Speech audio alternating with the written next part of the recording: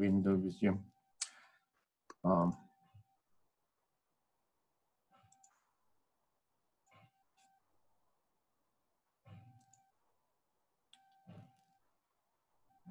Good. So I'm ready to start my lecture. This is lecture number 7. And as you see already from the title, it combines 2 topics we had already. Josephson effect in superconducting junctions. That we had a lecture before. We talked extensively about superconductivity and what happens at the junctions. Next is Coulomb blockade. That we have did 2 lectures ago. It's about possibility to have discrete charges, transport of discrete charges, and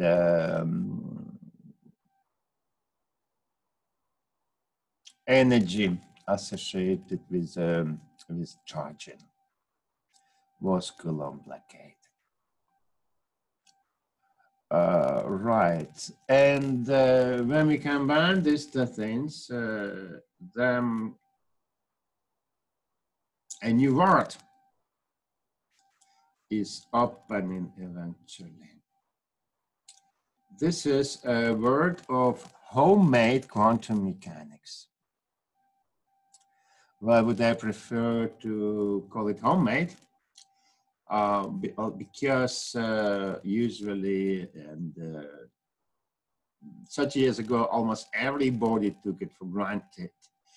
Usual way of thinking that you can have quantum effects only at atomic level, right?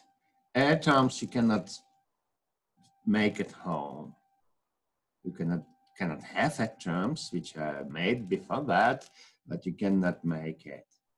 But eventually, with some simple tools, you can work at home at sub-micrometer scale. That perhaps does not sound apparent, but believe me, people can do it home touch things. For instance, departing from the topic of quantum transport, there are people, for instance, who would write long novels on rice grain, you know, just for fun. They really do it at sub-micron scale. The size of the letter could be micron, even less. And they do at homes or whatever, they just use grains of sand as writing tools, and they use microscope, and they use their own hand grips. So there's a possibility to work at home at sub-micrometer scale. Well, you need some low temperature installations, of course, in order to put in practice. But, well, you can make artificial atoms, artificial quantum systems, combining Josephson effect and Coulomb blockade, right? What we see now in QTech, they achieve quantum computations, or at least go to quantum computations in manual roads, but most kind of well-paved road is to use superconducting devices. So eventually to exploit the principle of combination of superconductivity and Coulomb blockade. Good. So that's a very interesting, I would say, practical topic.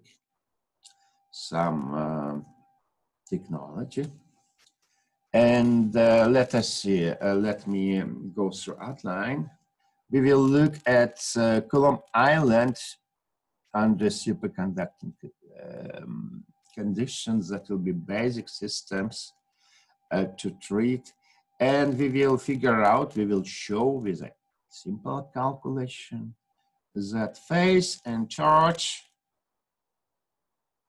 superconducting phase and charge in the island are conjugated variables, very much like momentum and coordinate are conjugated variables in quantum mechanics.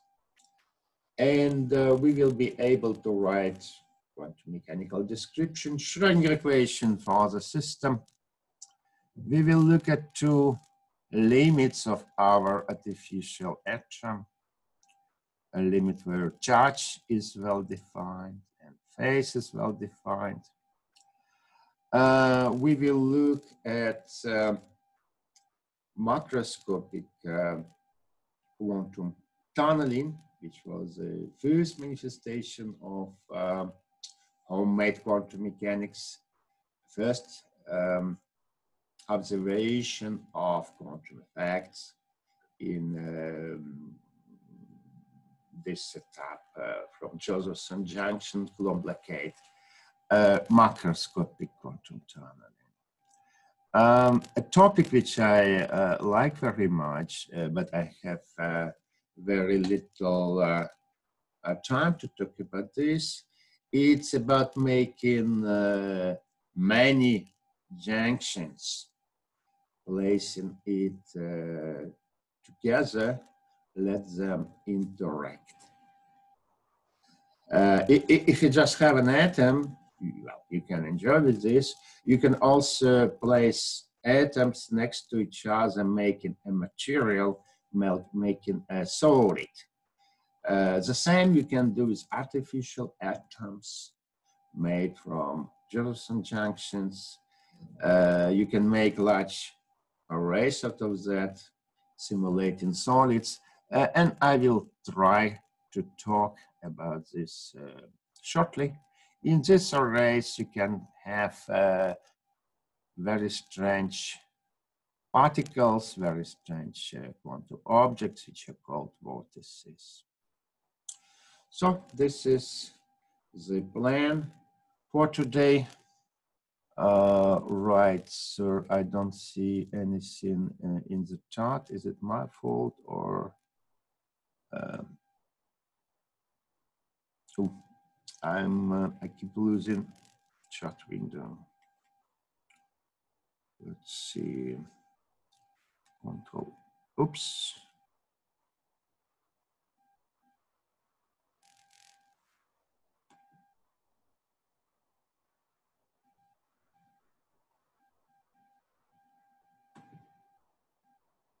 Okay, now I see that. But my sharing is how's it? Fine. So there's nothing in the chart. I resume the lecture. Right. So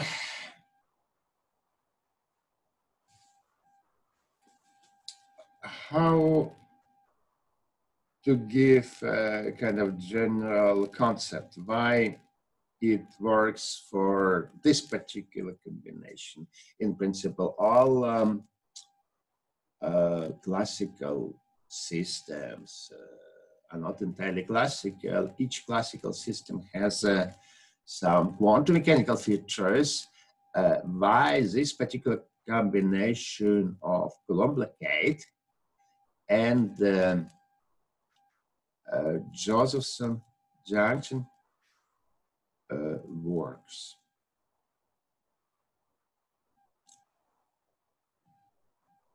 Let me explain this. We've been talking about Coulomb blockade in normal metal.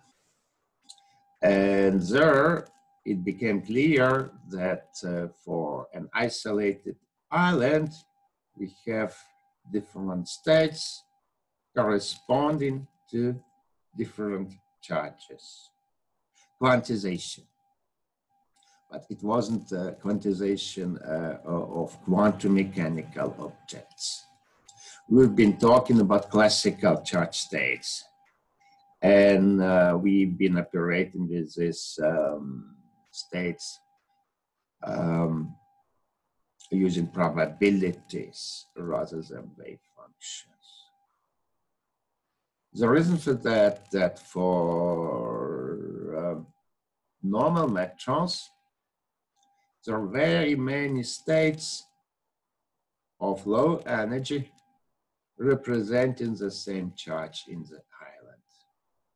One can, for instance, create electron hole pair in the island, and that costs very little energy, and will be the same state. So in fact, this charge state doesn't seem to be unique. Superconductivity does two things. First, superconductors have a gap with respect to charge excitations. It means there will be no possibility to create electron hole pair at very low energy. So each charge state becomes unique. Second, these states have a chance to be coherent. Superconductivity also brings coherence, quantum coherence. So one can arrange quantum superpositions of these states. How coherence is brought, you will see it in more mathematical details very soon. Right, it's just a property of the junction to have current at constant phase. So that these two peculiarities of these effects, if combined, can provide us possibilities to build individual quantum states at micrometer scale. Right, it is just a state like an atom, but in an atom, it's basically made from 1 or 2 particles of electrons rotating around the protons. But in our system, this state eventually involves billions and billions of individual particles at micrometer scale.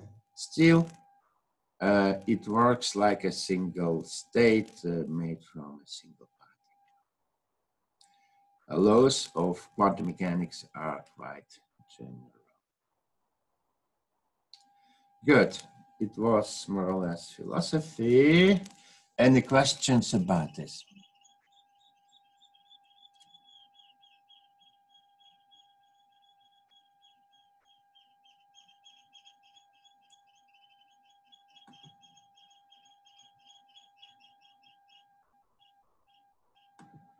Strange that I'm losing chat window.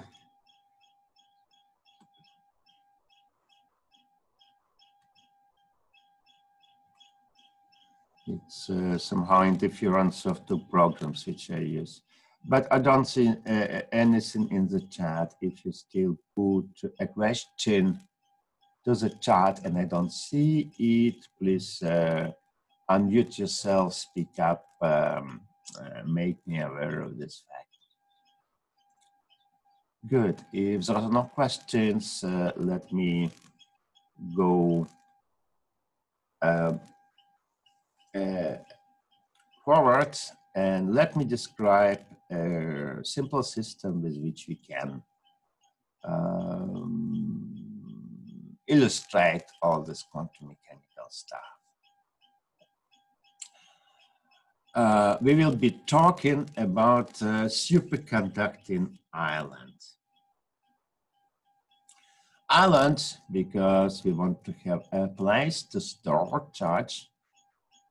Superconducting because we want to use superconductivity. It will be the same system we have studied in Coulomb blockade settings.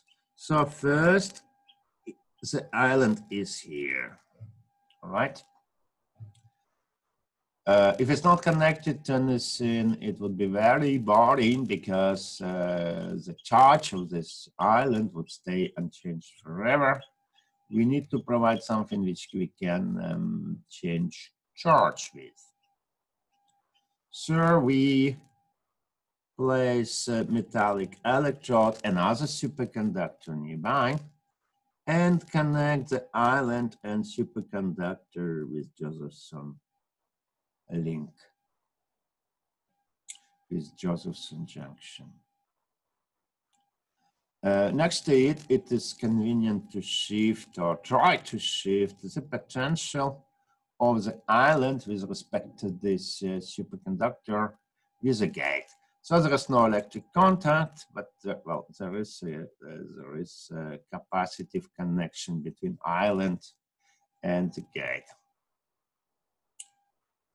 Right, let us see what we have in our system, and in a bit more detail. Let us write the energy which is associated with the system. First of all, we have Josephson energy. We've been talking about this. It is energy which is paid for phase difference between the two superconductors. Our two superconductors is the island and the bulk. And this involves phi, superconducting phase. If I plot it versus phi, okay, it's inverse cosine. So it has minimum at 0. And let's see, maximum at what, pi over 2.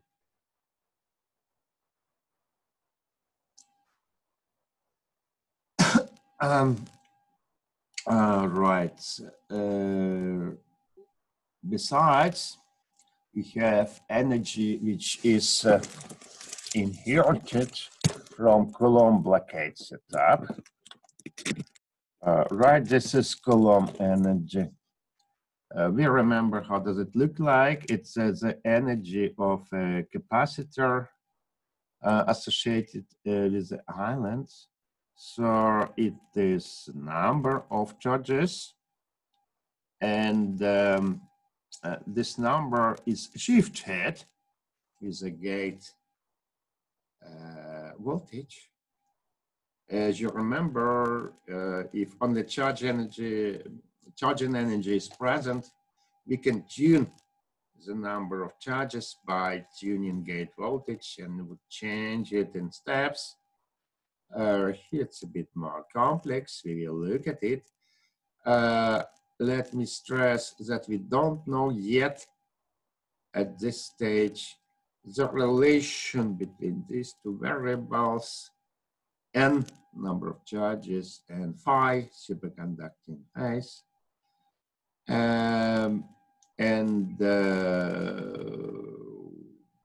Okay, let's just try to establish it, to figure that out, which amounts to quantization of the system.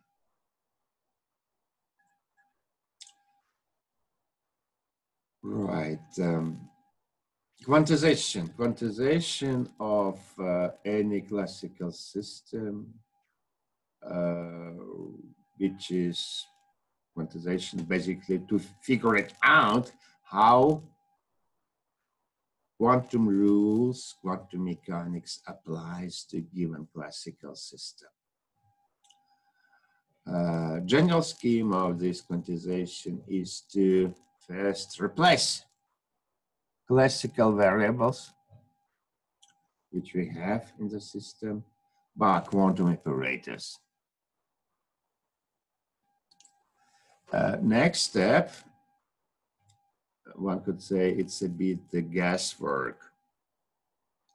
One acts with, one deals with operators, and in order to deal with them successfully, one needs to postulate commutation relations between the operators.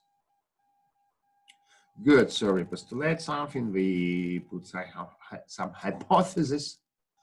How to check this hypothesis? The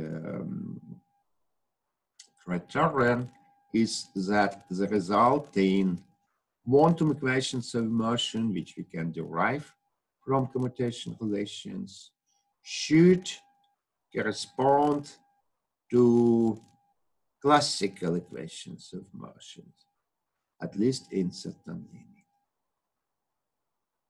This is guideline.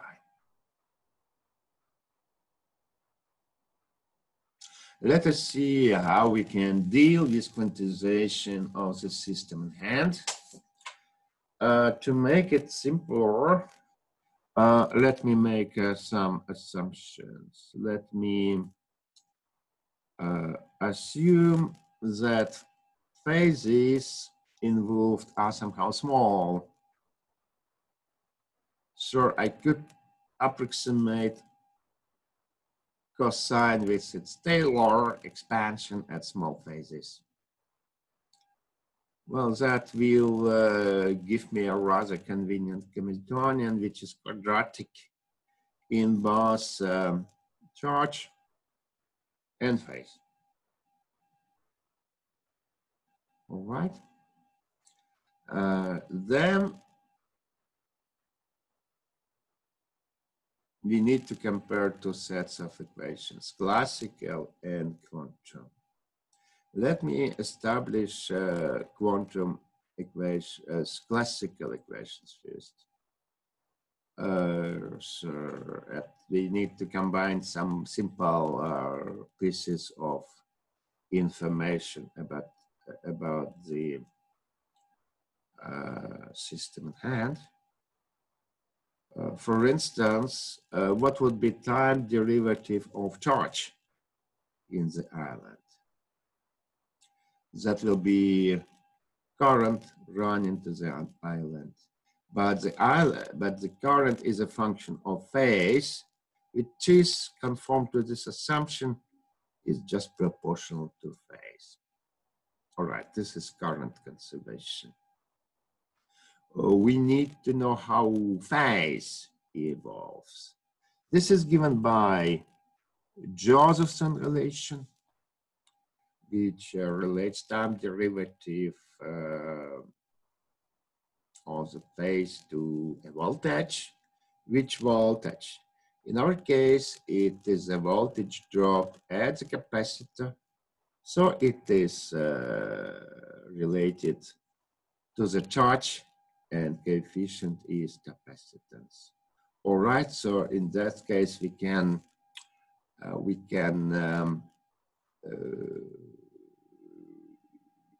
yeah, for instance, we can substitute voltage by charge in this equation.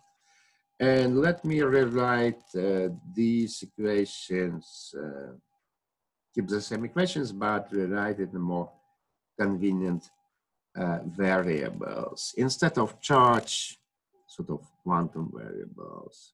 Instead of charge, I would use n, number of particles in current, critical current, I would express in terms of Josephson energy, and capacitance in terms of charging energy. Just writing, and good. These equations are written in rather compact form like this. Linear equations. Good, it was all classical. Now let's rush to quantization. Postulate. Let us postulate. I still had a question about the previous slide. Somebody's talking. Let us see. What is that with the chat? I need to stop. Share, it seems. And yes, now the question. Why does the charge disappear as well at the simplified energy? The charge does not disappear. We still have n squared, right? What I did, I skip gate voltage again for simplicity. Another assumption to make our life easier. Right, so let me get back to, sure. Yeah, here we are. Computational relations. So we postulate that commutator of n and phi is just a constant, no operator. The constant is still to be tuned. It is a parameter. We will choose this constant in such a way that it corresponds to that quantum equations will correspond to classical equations. Okay, so how to derive quantum equations of motions? Fortunately, there is a very simple and general method how to do this. It's called Heisenberg equation. So time derivative of any operator is given by I divided by h bar, commutator of this particular operator with a Hamiltonian. Okay, Hamiltonian is known. It is, let me perhaps flash it. Yeah, here, energy which is promoted to Hamiltonian if one replaces n and phi with operators. Right, so we do these commutations, and this is what we have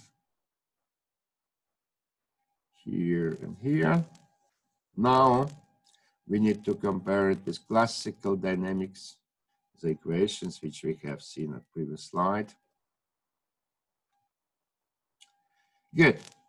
So this is what we derive.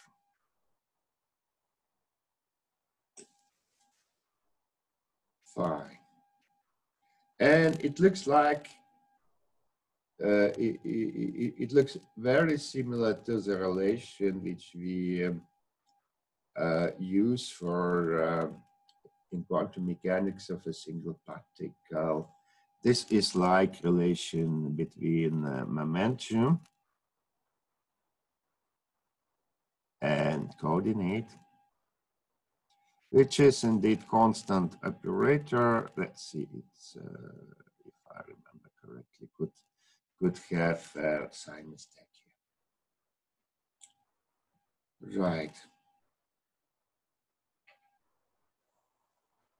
Then we can use this result and basically map the situation in hand into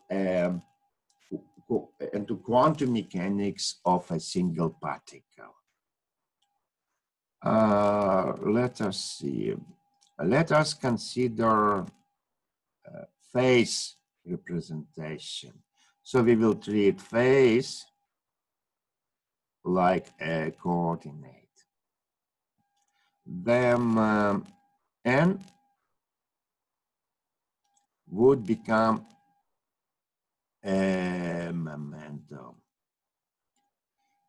Good. So let us see, let us recall what we have for operator of momentum in representation of coordinate. Yeah, we know that the momentum will become a derivative. Let us now go to opposite representation. Let us go to charge representation. So in this representation, phase would be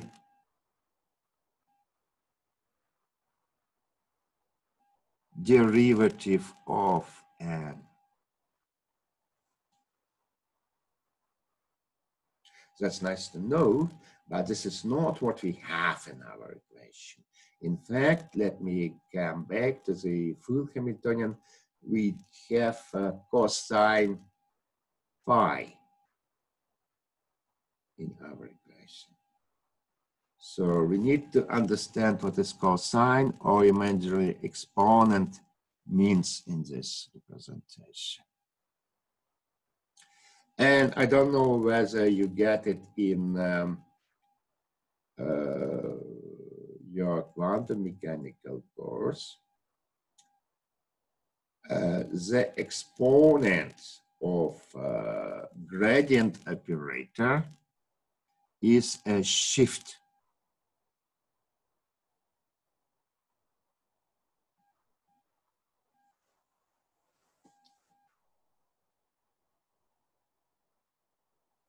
Who has heard about this? Who recalls this? Does it ring a bell for anybody?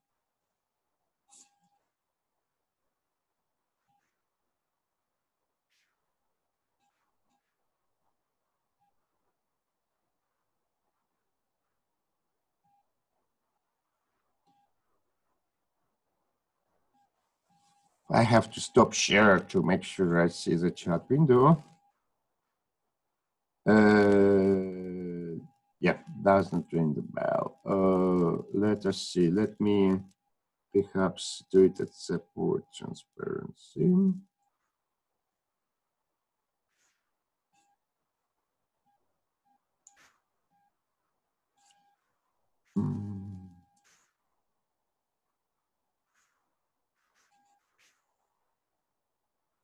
It is a Zoom whiteboard, not very convenient.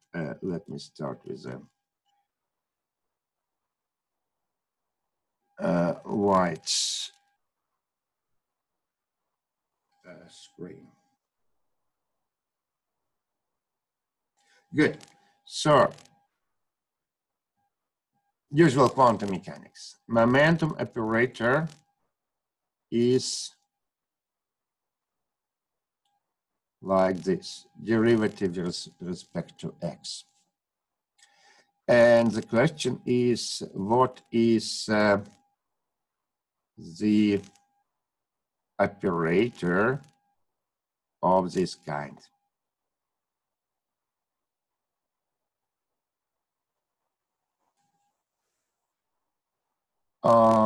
Right.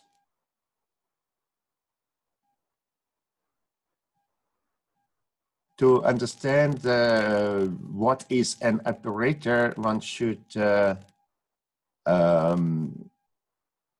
act with this operator on a function. What is an operator? It acts on a function, it gives another function. Right? So let us try to act with this operator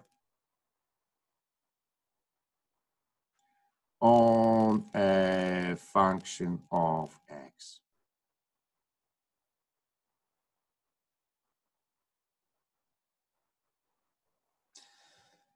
What is this?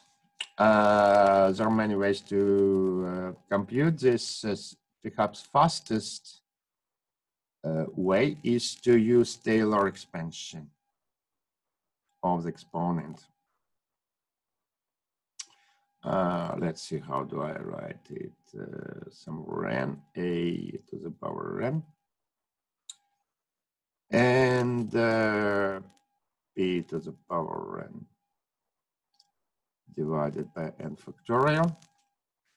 So if I substitute this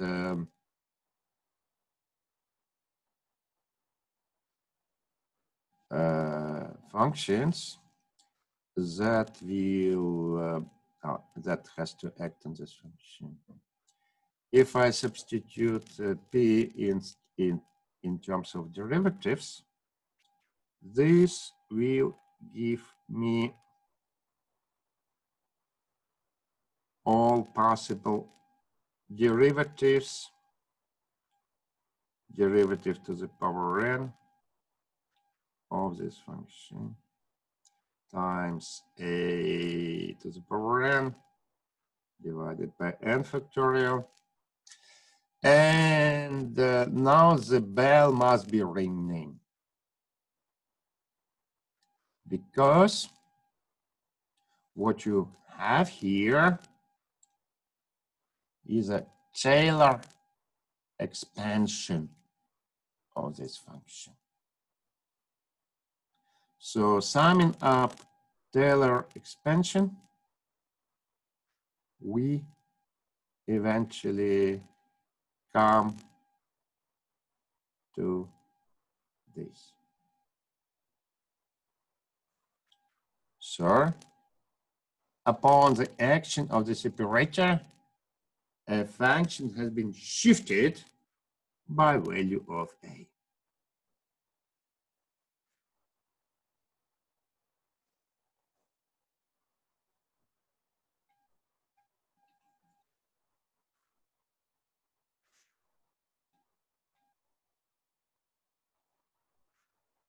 Fine. Please, your reaction. Will we get this?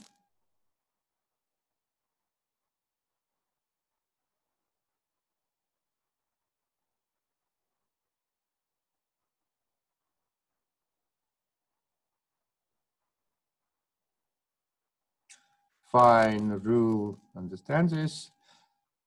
Yes, okay, good, good, good. So exponent of the gradient operator amounts to a shift. Very convenient. Then I can get back to my transparency.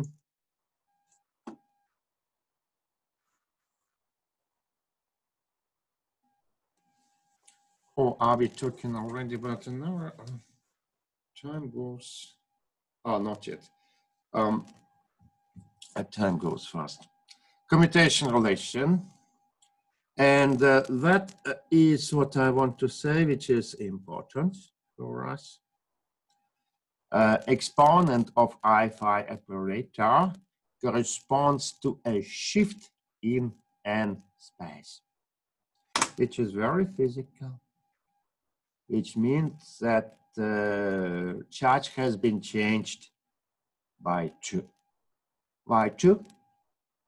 Well, because we are dealing with Cooper pairs, so there are 2 electrons which have been transferred. So eventually, exponent of I-phi is a transfer operator. It changes the number of particles in the ion by 2. Fine. We establish quantization, and we have good hints how to write Schrödinger equation. We could just copy the equation from our experience with a single particle using this correspondence. Fine, Schrödinger equation. What is this in phase representation? In this case, Josephson energy is a potential energy. And charging energy, remember, N is like momentum. So we have momentum square. The gate comes like a term here. Eventually it comes as a magnetic flux. Similar equations we have for a particle which interacts with magnetic field. Good, that's phase representation. We can also rewrite the same equation in charge representation. And in this case, charge and energy is diagonal.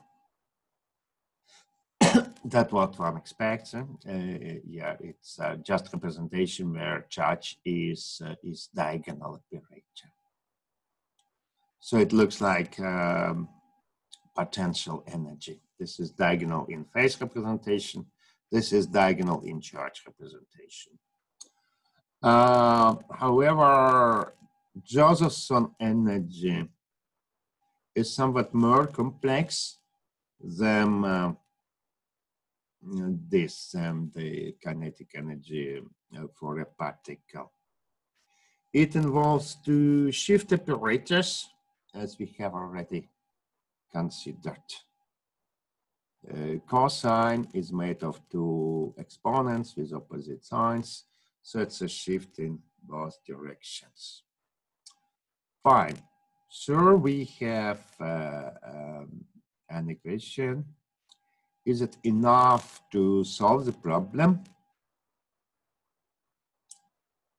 Eventually not. Mathematically, one has to figure out what are boundary conditions for this equation. And just looking at the ceiling, taking the problem mathematically, I can think of two kinds of boundary conditions for this equation.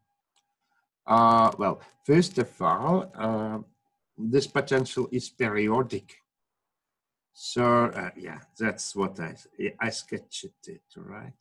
So it is natural to assume that the wave function is also periodic, and wave function here is the same as a wave function here. Periodic boundary conditions.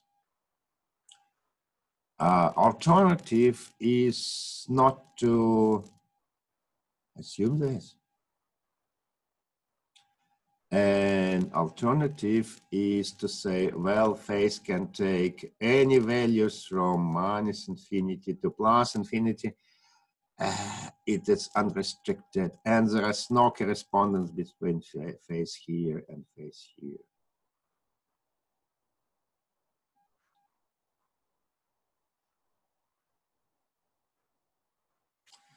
Similar wave functions, you would encounter similar boundary conditions, so to say, you would encounter in solid state physics. When we also talk about motion of a particle in a periodic potential. And there are so-called Bloch states. I will shortly mention this. Good, so just looking at the ceiling, taking the problem mathematically, we have two choices of boundary conditions. Surprisingly enough, both choices are realized. They just correspond to slightly different systems. All right. Let me first understand that periodicity in phase eventually implies charge quantization. To do so, let me impose such a condition on the wave function. And let me skip Josephson energy for simplicity. Then there's only kinetic energy left, charge and energy left, and the wave functions become exponents of phi. It could be an exponent of this kind. But I must satisfy boundary conditions. And that quantizes K vector in this exponent. So it becomes integer like I put it here. Good, so if I have an island, I have quantization, charge quantization. So for an island, I can have I should impose periodic boundary conditions. Let's have this such a system. Metal, junction, and island. But I don't have to have an island. I could just think of a single junction between two bound metals. And in this case, there's no charge quantization in either like charge. The charge is continuous. And that corresponds to the second choice of boundary conditions. Phi can be anything. There are block states. There are block states. And if you recall the properties of block states, in solid state, it's called quasi-momentum. I would call it quasi-charge. The property is that if one shifts a block state with a period, it acquires a phase factor. It doesn't have to be integer. It just continues. Continuous charge can be present in the absence of island, in the absence of charge quantization. Fine. So, with a single question like this, we can describe both systems imposing a proper.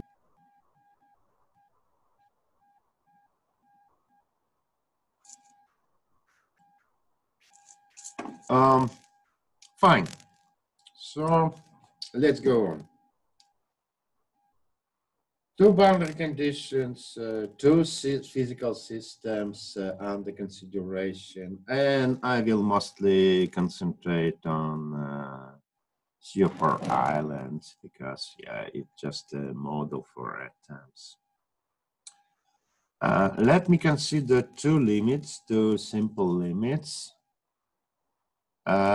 They differ by the ratio between two parameters in the Hamiltonian.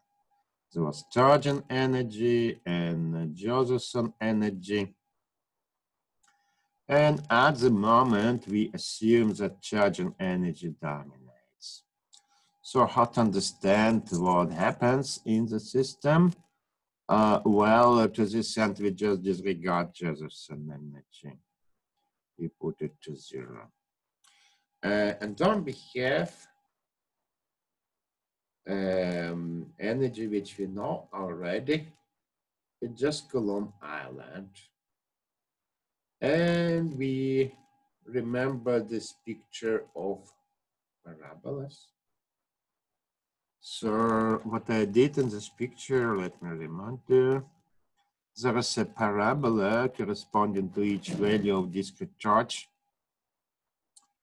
And I plot these parabolas as a function of gate voltage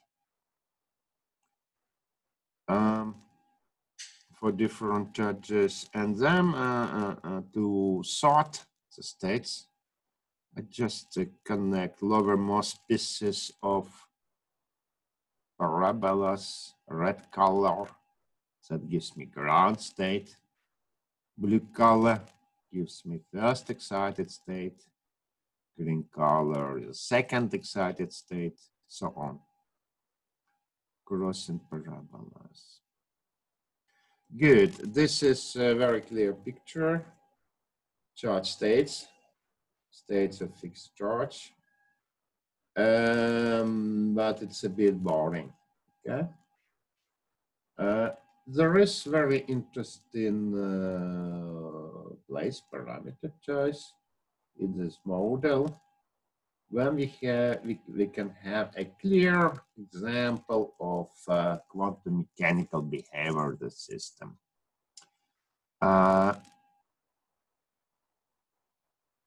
Namely, let me concentrate on the crossing between two parabolas. In this case, two charge states have the same energy, charge state 0 and charge state 2. And the eigenvalues of the Hamiltonian, in this case, the eigenstates of the Hamiltonian, in this case, are superpositions of these charge states. Perhaps I can sketch a Hamiltonian. I don't want to spend much time on this. Let us see what can I do.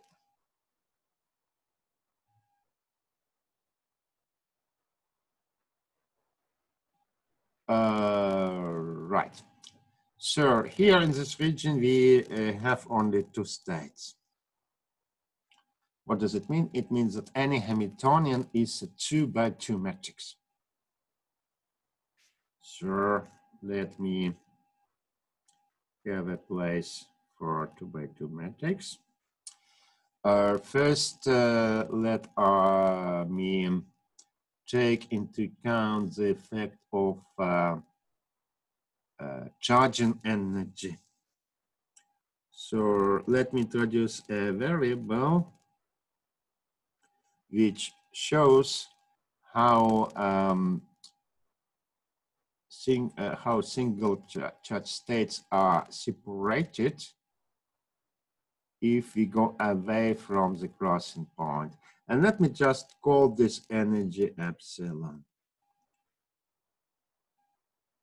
And what I want to write is like this. So epsilon is a parameter, say gate voltage, which is 0 in the crossing point. And if it's not 0, then one of the states becomes high in energy, another state becomes lower in energy. Is it clear what I mean?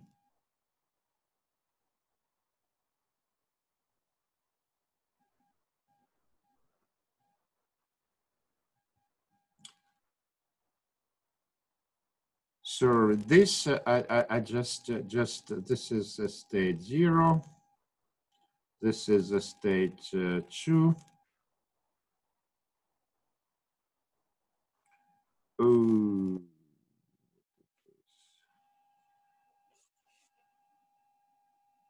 I think I lost all my windows. Okay, right. So these states 0 and 2, they have different energies. So that's how I put it into Hamiltonian. Besides, there is a Josephson energy, and we know what Josephson energy does. It adds or extracts a Cooper pair. With this particular Hamiltonian, it means that there is a non-diagonal matrix element. Well, and I write it here. Then I have 2x2 matrix. I must find eigenvalues and eigenstates. And well, eigenvalues are easy to find. Will be plus minus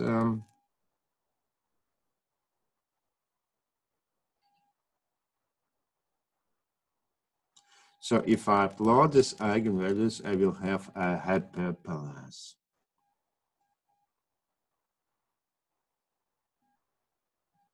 Right, the question was, shouldn't the 0 state have the lower energy?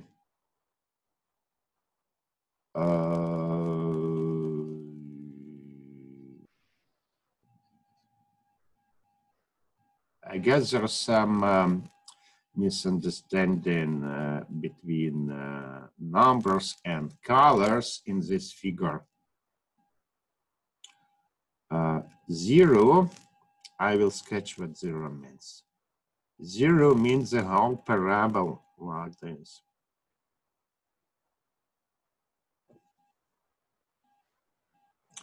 Two means the whole parabola like this. -2 means the whole parabola like this. Okay? So when we concentrate on the crossing, let me write it here. This is how 0 state goes. And this is how state 2 goes. Right? Just near the crossing. Is it clear to everybody now?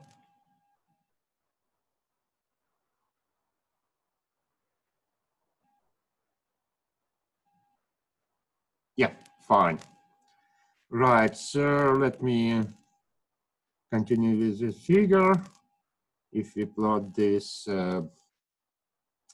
eigenvalues now, we have hybridization of this level. So it goes like this. And right in the middle, if epsilon equals to 0, the eigenfunctions are equal weight superpositions, as I put it here. So there is a simple way to make a superposition. You cannot make it everywhere, but only near the crossing. But that's enough. So when we will talk about qubits, historically first qubit in the situation has been realized in this way. Fine, so let us see, that was the limit of dominating charge and energy, mostly boring, but at the crossings of the parabolas at certain settings of gate voltage, we can realize quantum superpositions of two states. It's also handy because all other states kind of not relevant in this point. One can concentrate on two states only. Fine, so let us go to opposite limit. Let us go to the case where Josephson junction is, Josephson energy is big. This is a little bit more complex limit. Also, the dominance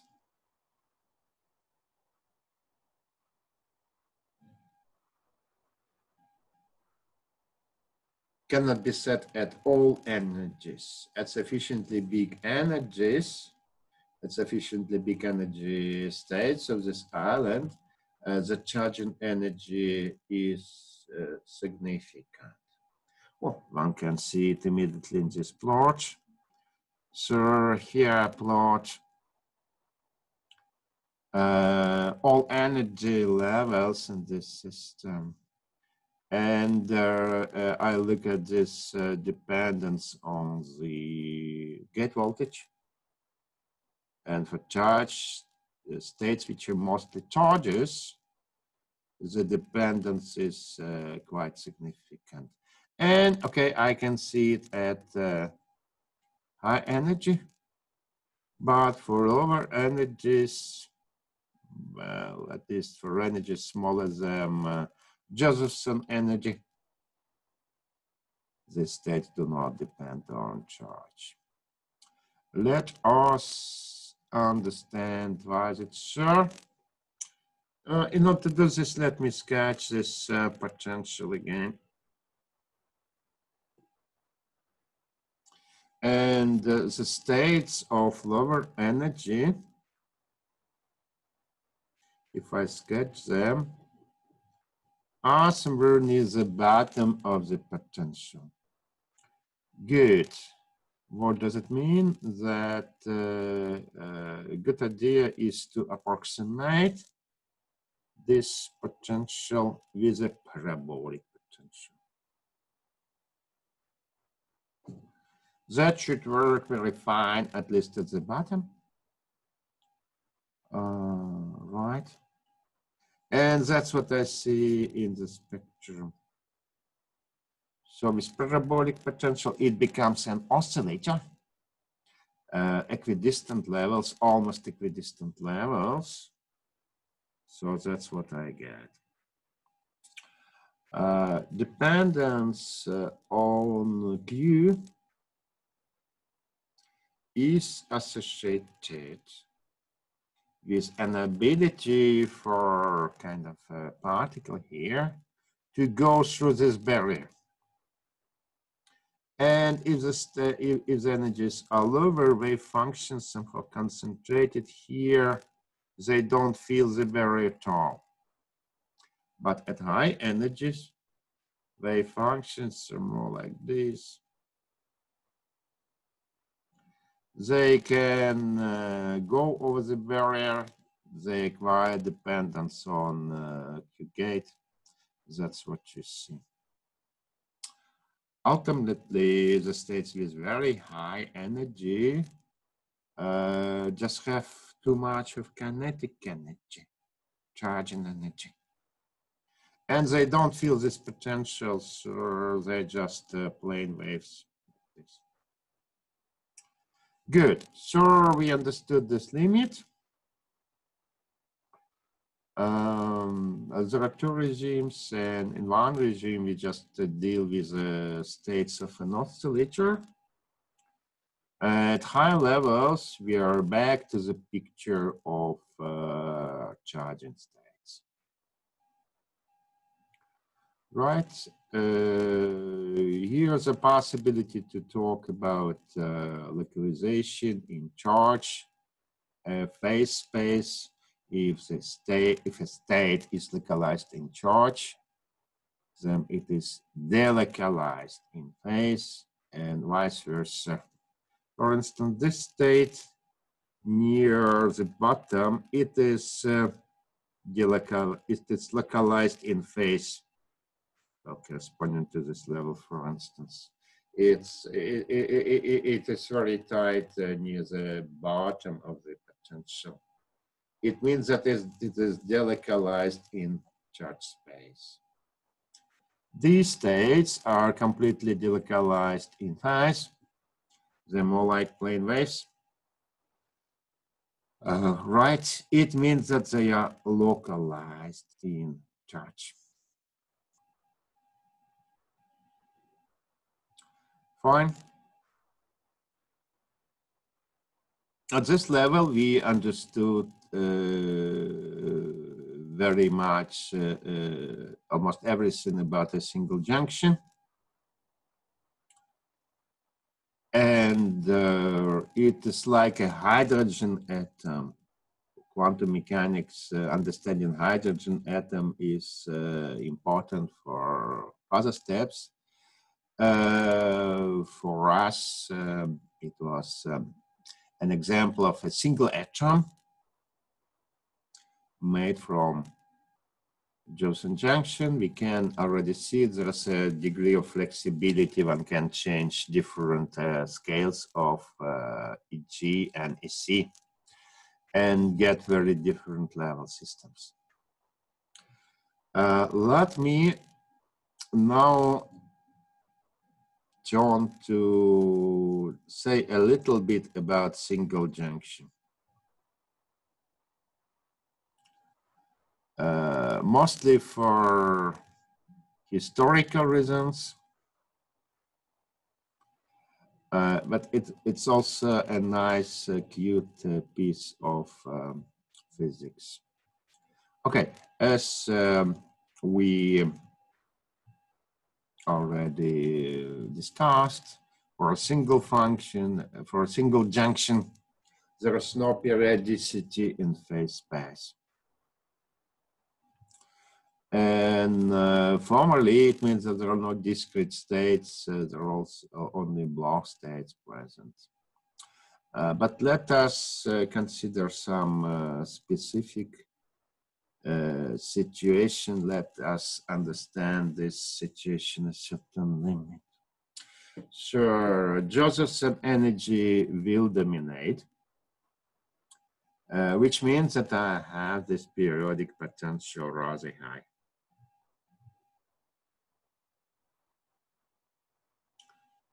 Good. And let me understand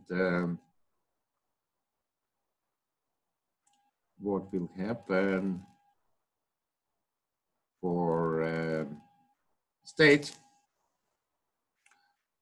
of the junction corresponding to energy minimum. Well, apparently it will stay somewhere near the bottom of this potential. As we see, the potential is tilted because we apply some current bias. We have discussed this Washburn potential when we talk about single junction.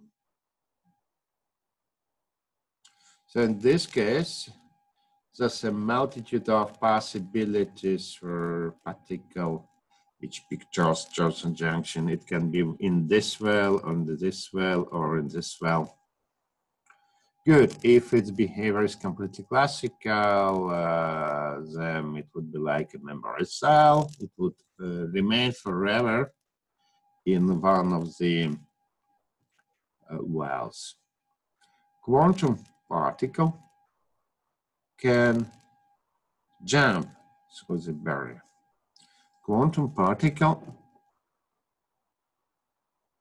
can go from one well to another well.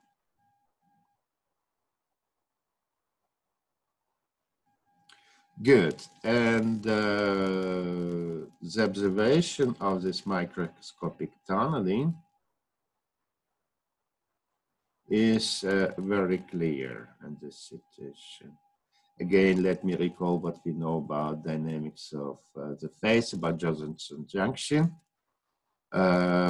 If it jumps from here to here, it gives a pulse of voltage.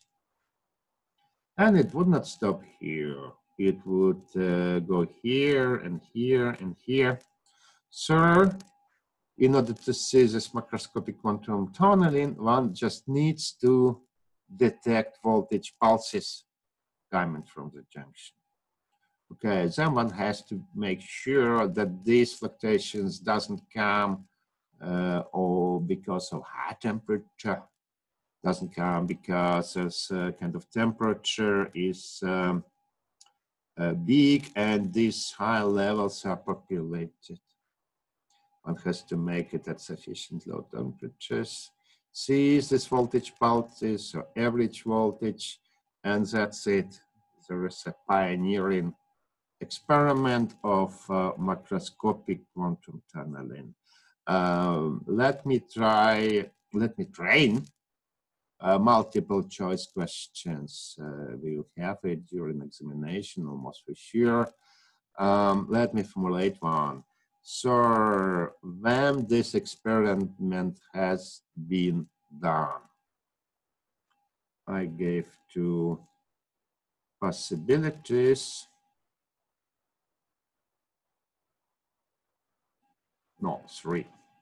Otherwise, it won't be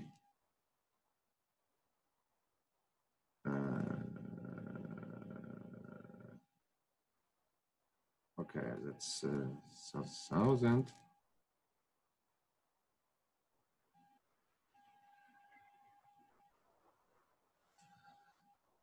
So please type your answer in chat window.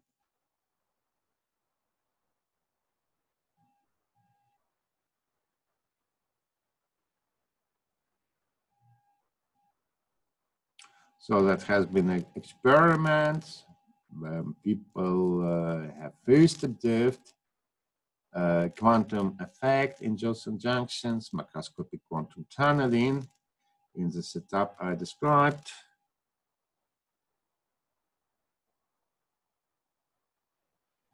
Okay.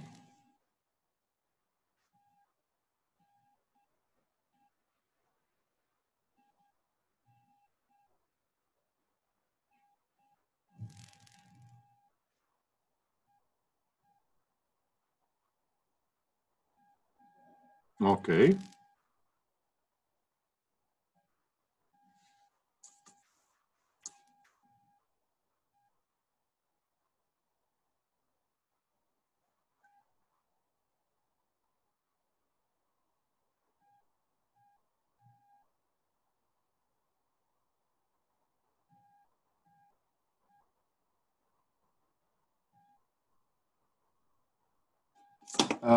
Okay, good. Not everybody has answered, but oh, B.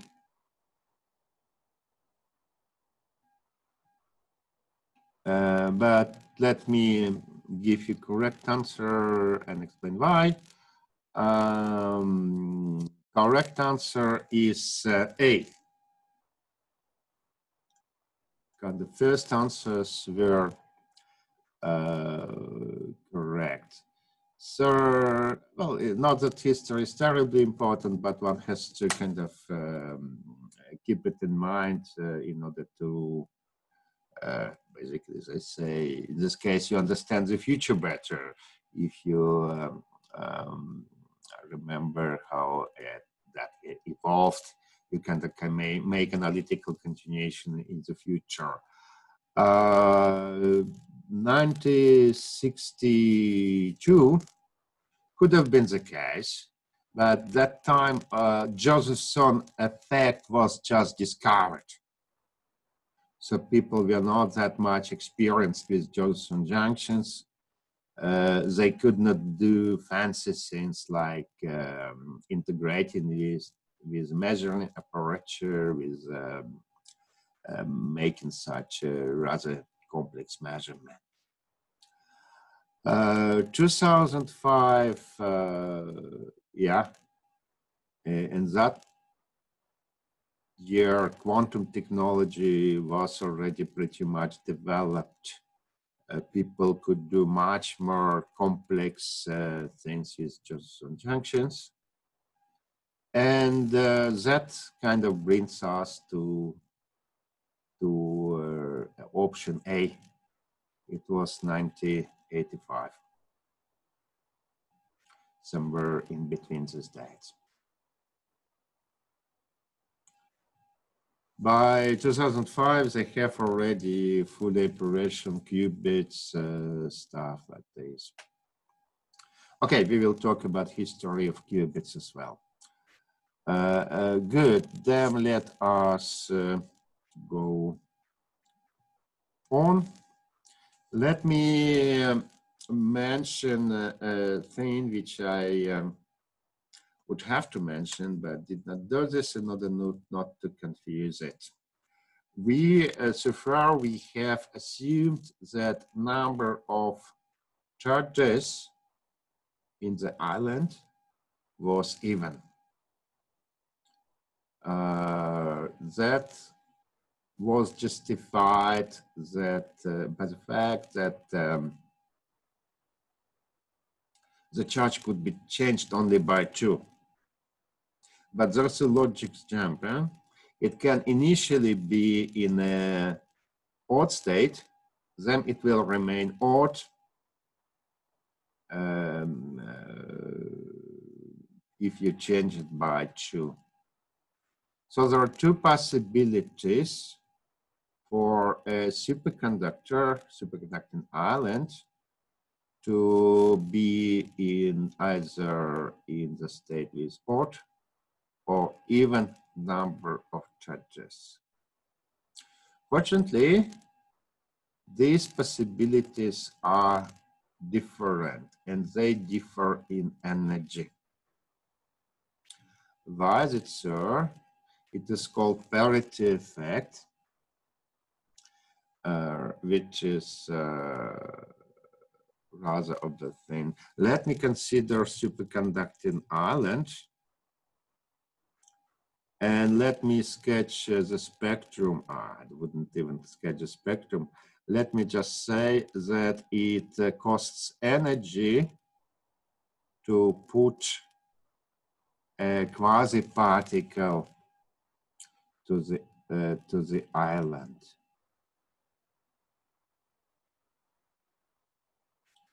So if the number of charges in the island is even, it's perfectly fine.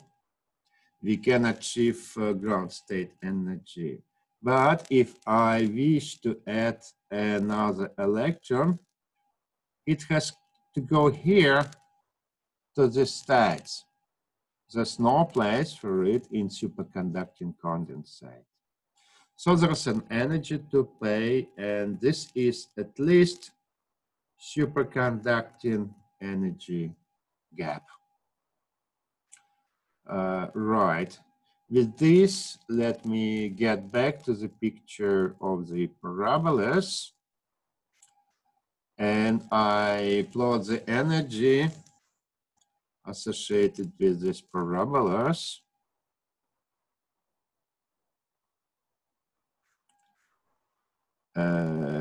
Taking this effect into account. What does it mean? It means that I have to plot parabolas with odd number of charges, a little bit higher level. I have to shift it by delta. Then everything is determined if this energy delta is bigger or smaller than the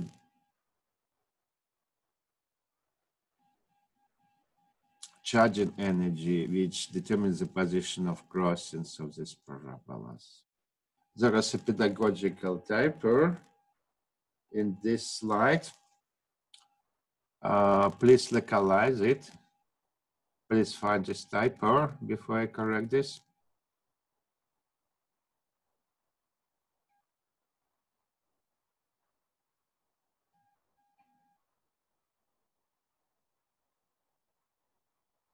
You have found this. Basically, we consider two situations.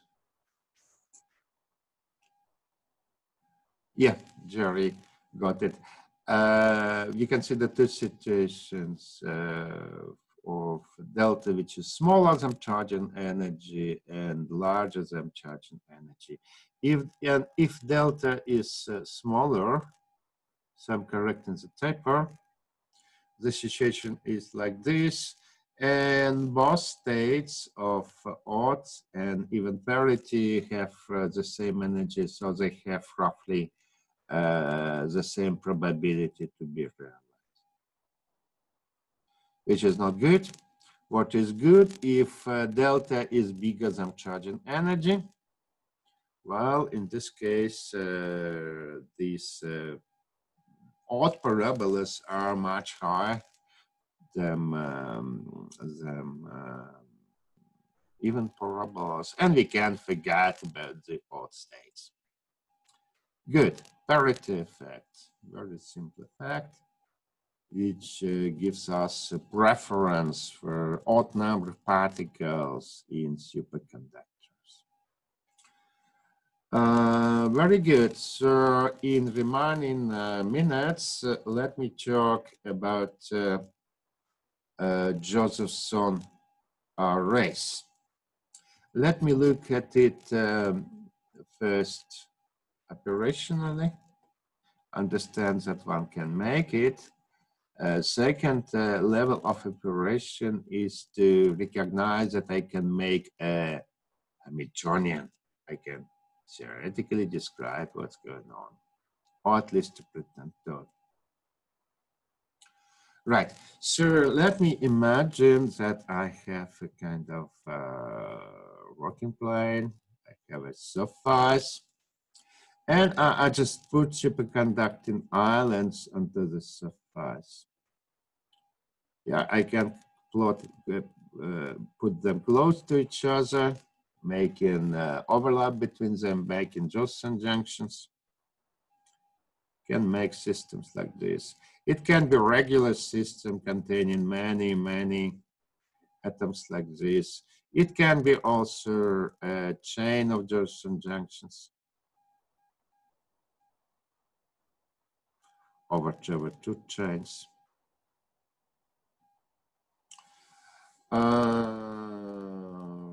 Right, that's what I can do. Again, perhaps I was too fast to make it clear. It is more like you have an isolated plate, isolated surface, substrate, and you, for instance, evaporate metal into these given areas, allowing for some overlap.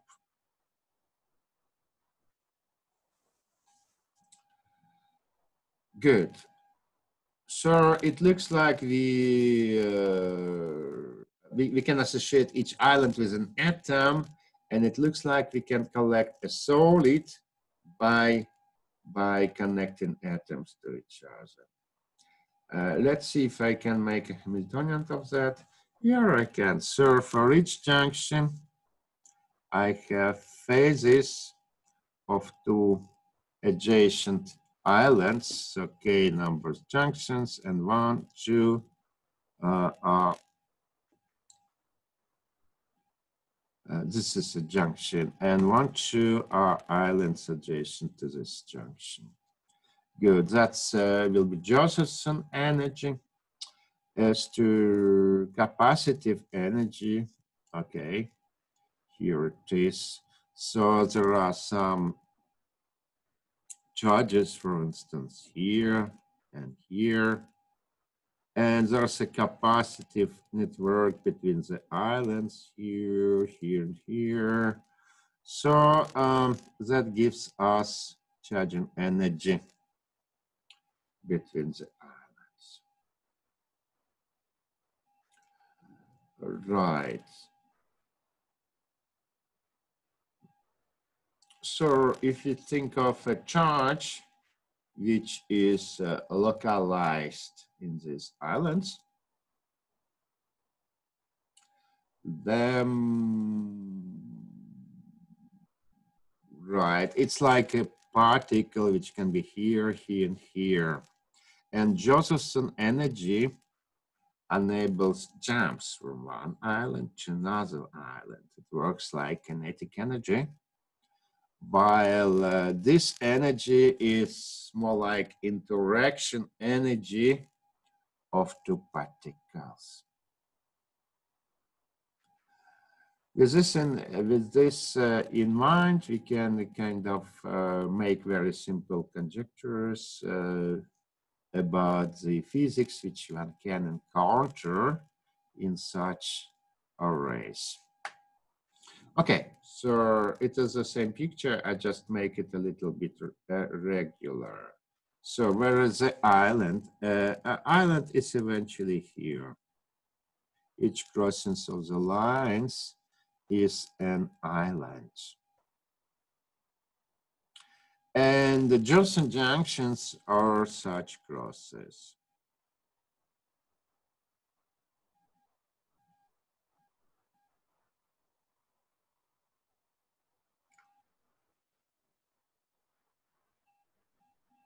Right. So what the physics, how to comprehend possible physical scenarios in the system. Again, it's about competition between charging energy and Josephson energy. Let me consider first the limit when charges dominate.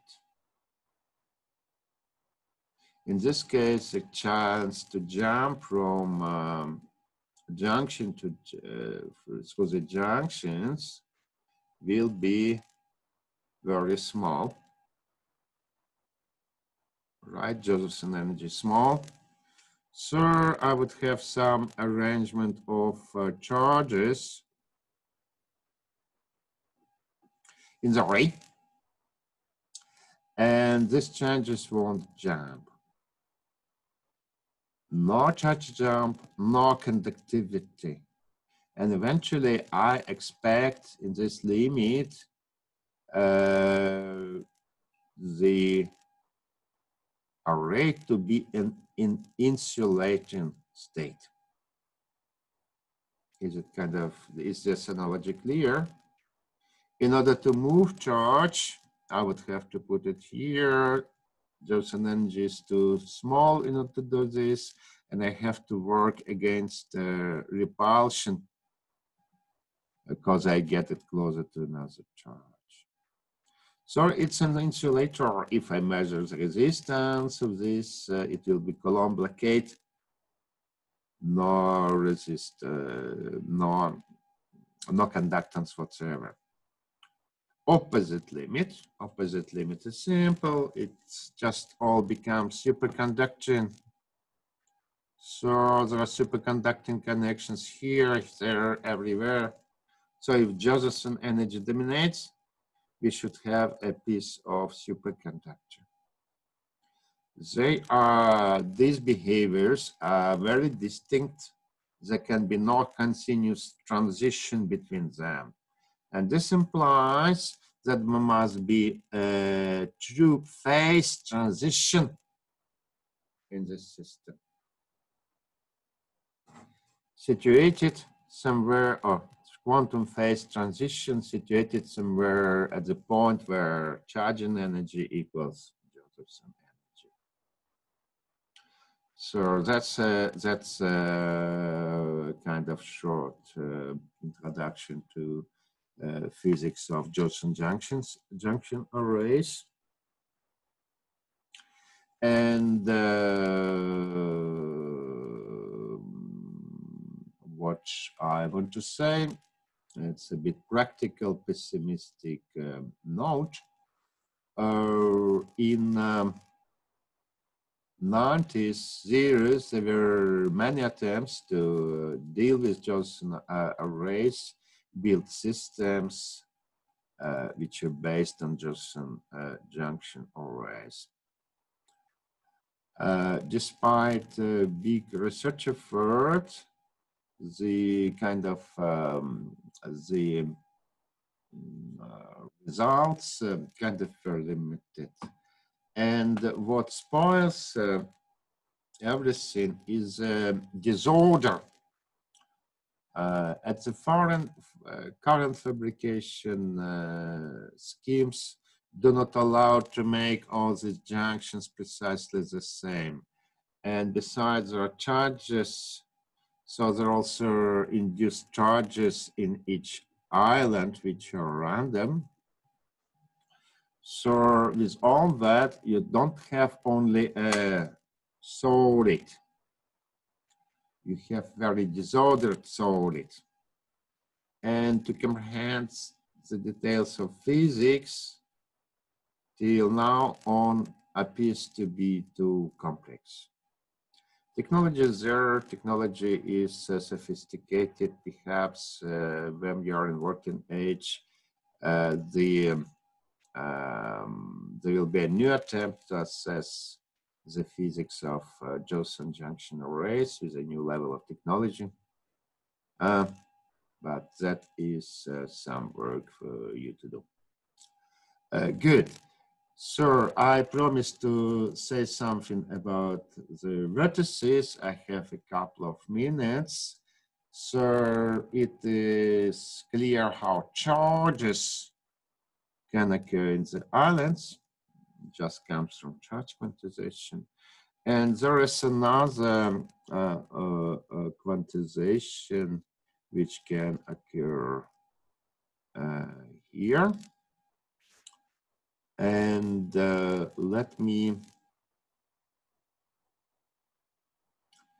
present it in this way. what is there? Now I consider the ray in the state when Josephson energy dominates, which means that each island has a phase. So this picture is eventually the same picture as here. I just don't want to write all these junctions. In each island, I have an arrow, and I have this blue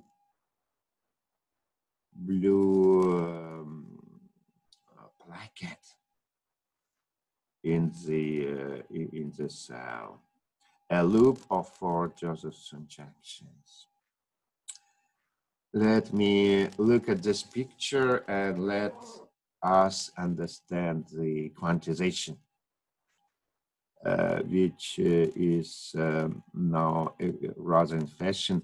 It's an example of topological quantization. If we look at any placket which is not such, for instance, in this one, and if we count the phase changes from here to here, from here to here, from here to here, and back to here, if we just add up all phase changes, it comes to 0. By change, one looks at these vectors and takes a minimal angle between these vectors. But look, for this particular placket, the sum of phase changes is 2 pi. I could consider different field configuration. I could consider arrows in opposite direction. Sure, it could be minus 2 pi.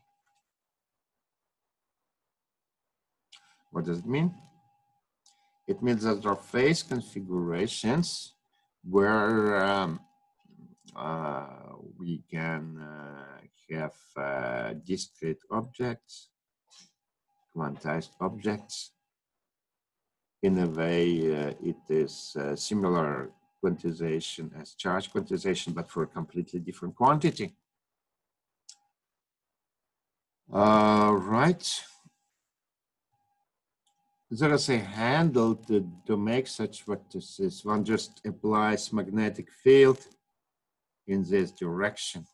And magnetic field will try to rotate these phases, or we can have, we can induce eventually vertices with this magnetic field.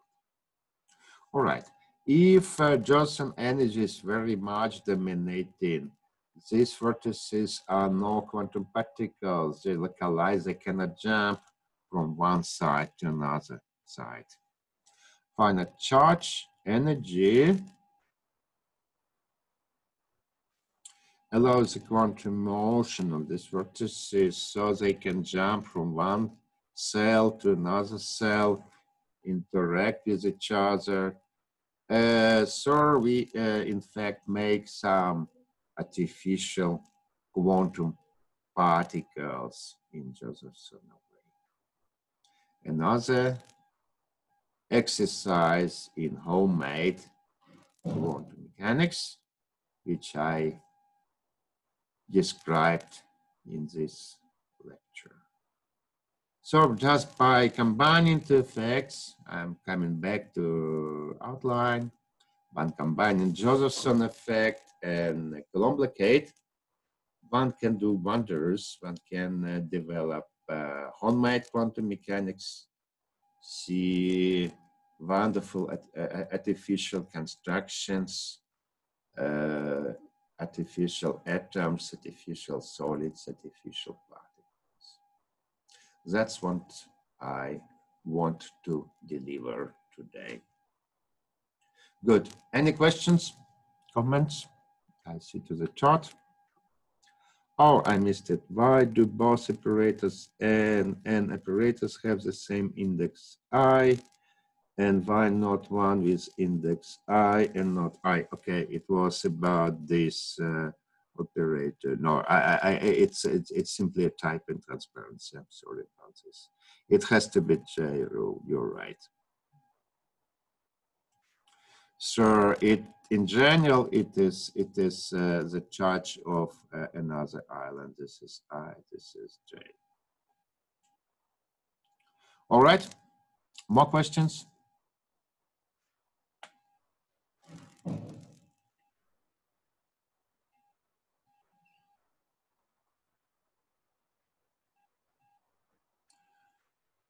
Good. Then I will finish this Zoom session.